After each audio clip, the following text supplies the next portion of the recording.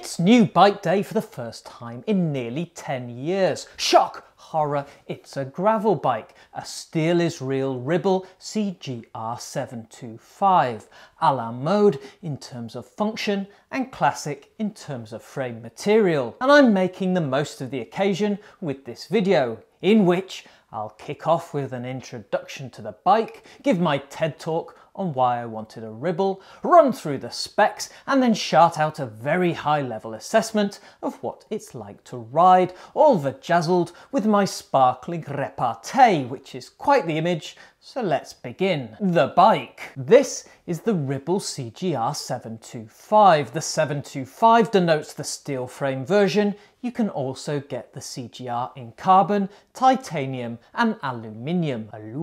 In my totally correct opinion, the 725 and titanium frame shapes look great. The aluminium and carbon versions, not so. I'm not a fan of the kinky seat stays, which I guess are shaped like that to provide a more compliant ride, given their differing material qualities. The 725 actually refers to the type of steel tubing used, Reynolds 725. I'll stop there to avoid overwhelming you with my frame building knowledge. The CGR stands for Cross Gravel Road. The Ribble CGR was right at the forefront of what nobody at all calls the gravel revolution. I hypothecate that Ribble didn't have the confidence that early gravel grumblings would turn into the wallet emptying pseudo-religion we see now. So it hedged its bets with a name that tried to tickle all three testicles. Basically, the Ribble CGR is a sturdy road bike with disc brakes and clearance to fit nice grobbly tyres. A riding on potholed Derbyshire roads in the winter bike, which is what I wanted for a long time. A brief history of wanting a Ribble winter bike. I've hankered for ages, like 14 years ages. Back in the late noughties, we lived in southeast London. A guy living opposite had a titanium road bike, the first I'd seen, with fancy wheels. I was impressed. His second bike, maybe his third, was the old blue aluminium Ribble winter bike, which he actually had a child seat attached to. I continued to be impressed. My trusty Dawes road bike, whilst not ideally suited to London potholes, just about did the job when I needed to commute or ride out to the countryside. Whilst tempted by a new Ribble, a nibble, I couldn't justify another velo. The winter bike idea got shelved. I was dangling at the end of Ribble's long fishing line though. Every few months, I'd fiddle around in the bike builder section of their website,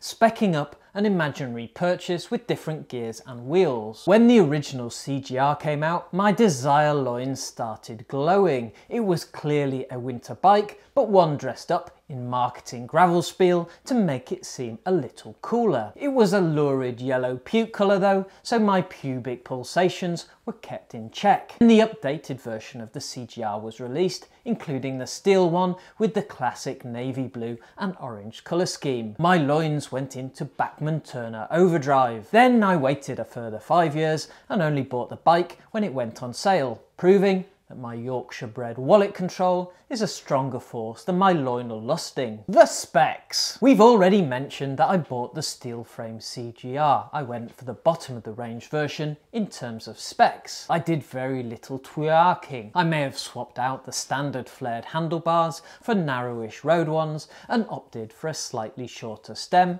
but that's about it. The bike has a SRAM Apex 1x group set with a single 42 tooth chainring at the front and an 11-speed 1142 tooth cassette at the back. I'm a spinner, not a grinder, a lover, not a fighter, but the easiest gear has a 1:1 ratio, which is actually lower than the "oh my god, there are no more gears" gear on my road bike. At the upper reaches, I am able to spin out, yes, even with these disco legs. So if this was my only bike, I'd probably go for one with a 2x chainset option, but as it isn't, I didn't. In terms of wheels, this CGR variant comes with Mavic Axiom DCL 19s, which do a better job of being bomb-proof than being lightweight. For my pothole use case, that's the right way round. As standard, the wheels came sheathed in WTB Riddler gravel tyres. As I discovered, and as I proved behind, they're quite happy cross-dressing in Continental GP 5000 road tyres.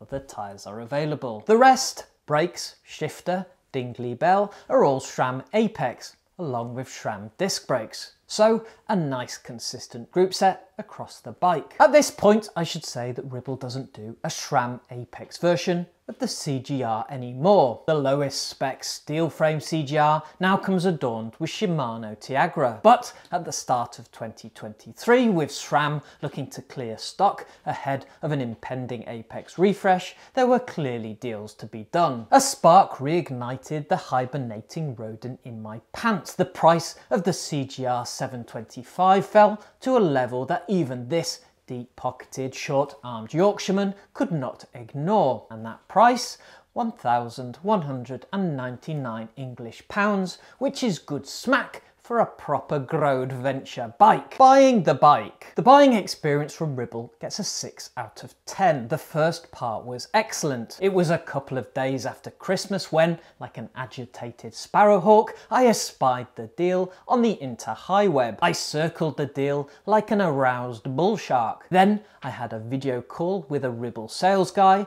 like a flaccid hybrid office employee.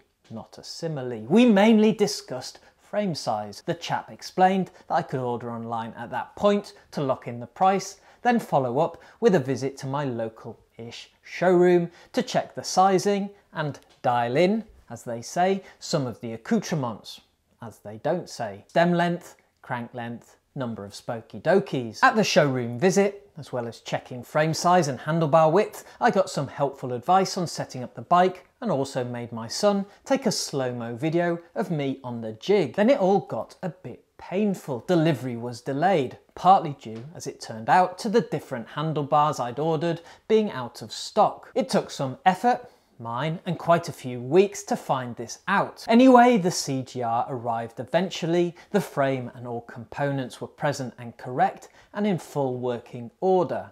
A bit of light assembly on my part, and I was the erect owner of a new gravel bike. But enough chuff waffle. What is the Ribble CGR like to ride? Important disclaimer time, I'm not a bike reviewer. I know nothing, but then you knew that. Is that racist? My immediate impression was that the CGR is fun to ride, and that impression remains 6 months later. It's responsive, and as far as an incompetent can judge these things, connected to the road. How could it be otherwise? It's not an anti-gravity bike. The Riddler gravel-flavoured tyres are quite fast rolling on roads. So fast rolling, in fact, that I was fooled into thinking I was easily keeping up with mammal pals on full road setups. I easily kept up until I blew up and realised how much extra work the tyres had me doing. I was fooled, I think, because I translated the smooth ride into the CGR being a magic carpet bike.